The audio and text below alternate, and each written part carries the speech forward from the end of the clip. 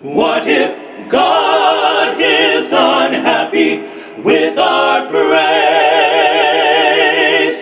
What if He is not pleased with the words we say? What if He takes away His love and His Spirit from above?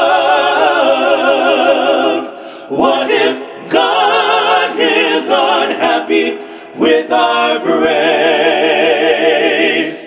What if God is unhappy with the way we live?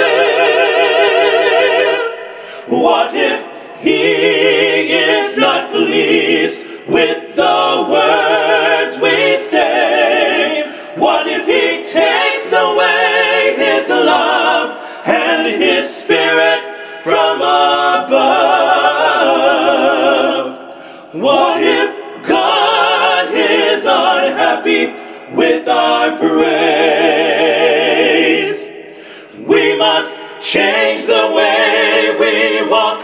We must change the way we talk. We must live a life that's pleasing to our King. We must read God's holy word. Let His praise